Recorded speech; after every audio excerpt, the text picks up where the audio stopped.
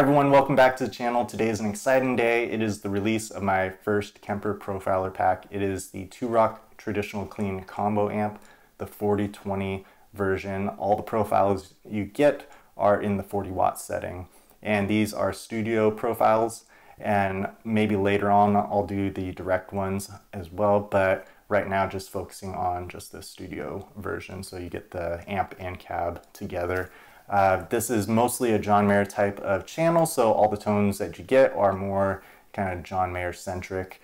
So big cleans, some really nice edge of breakup type of stuff, and then solo tones as well. And I bake in some overdrives, the Ibanez TS10 Tube Screamer, the Nordvang Gravity. I use the Klone side, and then the Keeley Katana as well for kind of a more of a boost type of thing. And I go through a bunch of different settings in those profiles because there's toggle switches for like the bright, mid, and the bass.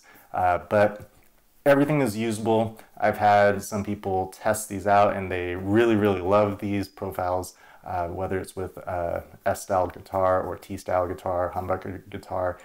They work super well. I'm really, really happy with how these turned out. I will be using these myself.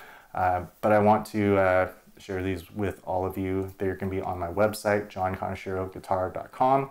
Later on, I will have a full Kemper performance centered around these profiles as well. And the profiles that I created, they were all dialed in on this new guitar. This is from my friends over at Mike Lowell Custom Guitars in Bellevue, Washington. This is a crazy good guitar.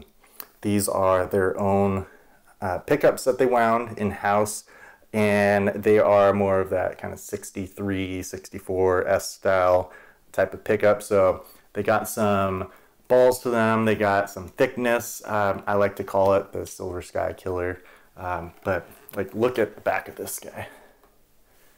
So that's the neck. It is 3A roasted flame, but it's perfect. Hope you like it.